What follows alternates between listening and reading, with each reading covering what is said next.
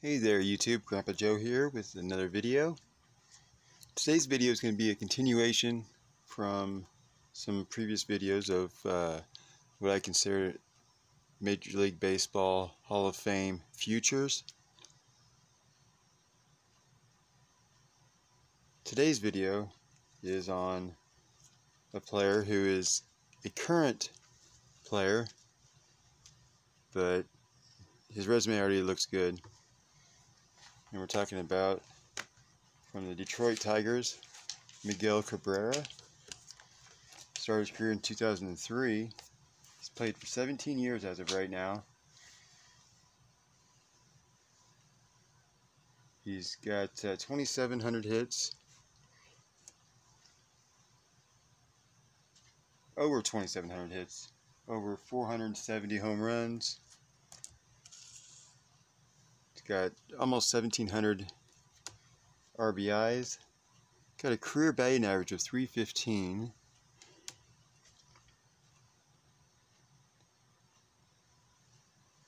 He's an 11-time All-Star. Won the batting title in 2011, 12, 13, and 2015. He was the first player since, I believe, Ted Williams to earn the Triple Crown in batting in 2012. In 2012, he was also the league MVP, as well as in 2013, he was league MVP as well. 7 Silver Sluggers for this Tiger. Played the majority of his career with the Tigers. He played his first few years with Florida Marlins, or the Miami Marlins, or whatever you want to call them these days. Miguel Cabrera, future Hall of Famer.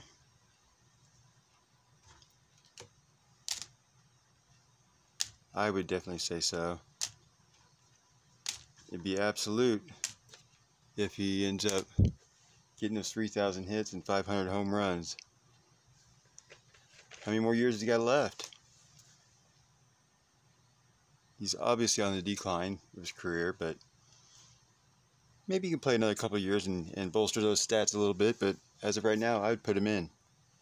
Let me know below in the comments what you think. Miguel Cabrera, Hall of Famer. Don't forget to like and subscribe.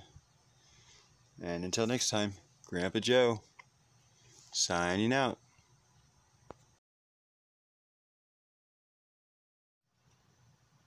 Hey, Grandpa Joe here still. I did make a mistake earlier in the video. It was not Ted Williams who was the last Triple Crown winner. It was Carl Yastrzemski, who was the previous one to Miguel Cabrera. So just wanted to get the facts right. Out.